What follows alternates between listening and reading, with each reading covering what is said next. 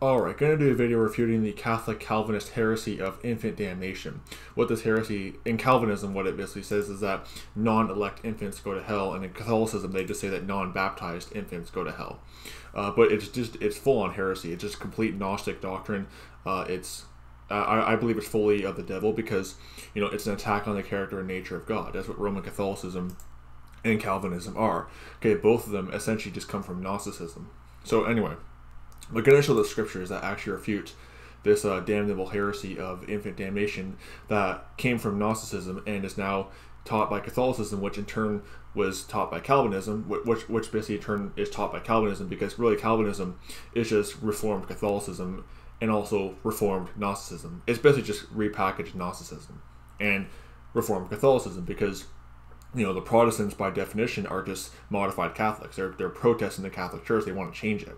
So anyway, that's why you'll see they retained a lot of the heresies of Rome. But I'm going to show the scriptures on the matter. So first of all, the scriptures clearly show that you can only be held accountable for your sins when you have moral knowledge. Okay, John chapter 9, verse 39 down to verse 41.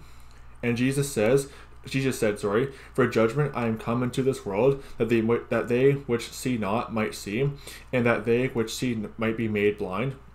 And some of the Pharisees which were with him heard these words and said unto him, Are we blind also? Jesus said unto them, If ye were blind, ye should have no sin. But now ye say, We see, therefore your sin remaineth. Okay, notice that. If they're blind, they have no sin. Okay, you can see that as kind of an application of, if you don't know your sin, if you don't know that it's a sin, if you don't have the moral knowledge, then you don't have the sin. It's not held on your account. Okay, this totally destroys Calvinism. You know, because infants are not able to know this kind of stuff. Okay, John chapter 15, verse 22 down to verse 24.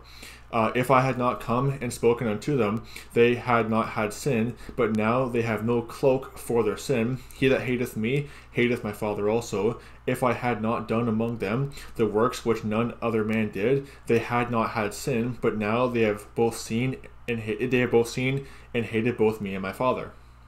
Notice that.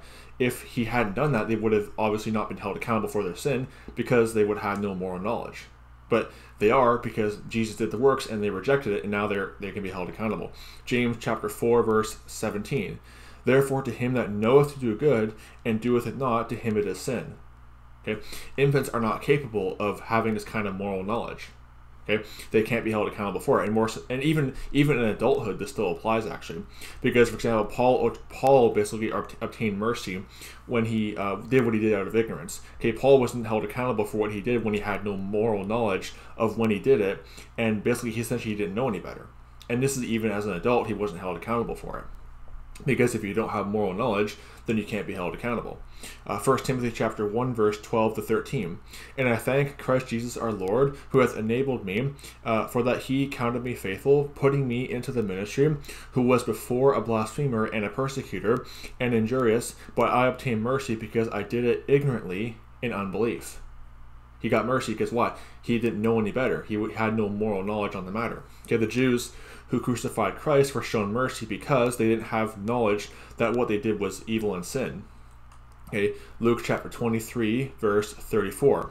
Then said Jesus, Father, forgive them, for they know not what they do. And they parted his raiment and cast lots. And this is even in adulthood, this still applies. Okay, you can only, and this totally flies in the face of this Gnosticism of Calvinism and Catholicism. You know. Next point is that you can only be condemned against the law by your sin if you first have knowledge of the law. Romans chapter 7, verse 7 to 11. What shall we say then? Is the law sin? God forbid. Nay, I had not known sin, but by the law. For I had not known lust, except the law had said, Thou shalt not covet. But sin, taking occasion by the commandment, wrought in me all manner of concupiscence. Probably not saying that right, but anyway. For without the law, sin was dead. For I was alive without the law once, but when the commandment came, sin revived, and I died. And the commandment which was ordained to life, I found it to be unto death. For sin, taking occasion by the commandment, deceived me, and by it slew me. Romans chapter 3, verse 19 to 20. Now we know that what things soever the law saith, it saith to them who are under the law, that every mouth may be stopped, and all the world may become guilty before God. Therefore by the deeds of the law shall no flesh be justified in his sight, for by the law is the knowledge of sin. And also Romans chapter 5, verse 12 to 13. Wherefore, as by one man sin entered into the world, and death by sin, and so death passed upon all men, for that all have sinned. For until the law was in the world, but sin was not imputed when there is no law. Okay, sin is not imputed when there is no law. Sorry, that's what the verse says. Okay, if there's no law to be condemned against, you can't have sin imputed to your account. And if you don't have knowledge of the law, like we see in Romans 7, verse 7 to 11, you're not held against it. You know, you can't be held accountable for something you have no moral knowledge to know to do, basically knows to do or not to do. And this goes, and again, it flies in the face rate of this Gnosticism of Calvinism and Catholicism, because children have no knowledge between good and evil. Isaiah chapter 7, verse 15 to 16. Butter and honey shall he eat, that he may know to refuse the evil and to choose the good. For before the child shall know to refuse the evil and choose the good, that the land that thou abhorrest shall be forsaken of both her kings. Before he knows to choose to do good or evil. You know? He doesn't have that moral knowledge yet. Deuteronomy chapter 1, verse 39. Moreover, your little ones, which ye said should be a prey, and your children, which in that day had no knowledge between good and evil, they shall go in thither, and unto them will I give it, and they shall possess it. They had no knowledge. Again, they're not able to have this moral knowledge that is required of the person to be held accountable for their sin. Okay, Romans chapter 9, verse 11. For the children being not yet born, neither having done any good or evil, that the purpose of God according to election might stand, not of works, but of him that calleth. Okay? Having neither done good nor evil. Why? Because sin is not imputed when there is no law.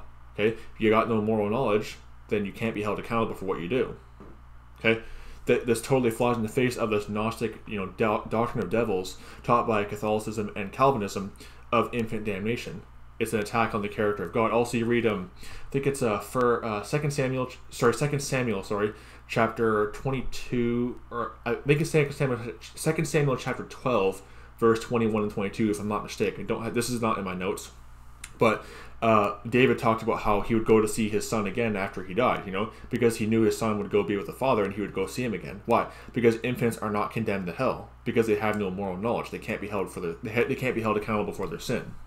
Plain and simple. So anyway, don't be deceived by this Gnostic heresy of Calvinism that non-elect infants or unbaptized infants are damned. And not to mention the fact, too, there's absolutely no scriptural basis for infant baptism, which is ironically practiced in both Calvinism and Catholicism, showing that Calvinism, again, is just modified Catholic doctrine, as well as just modern-day Gnostic heresy. So anyway, don't be deceived. May the grace of our Lord Jesus Christ be with all the brethren. Goodbye.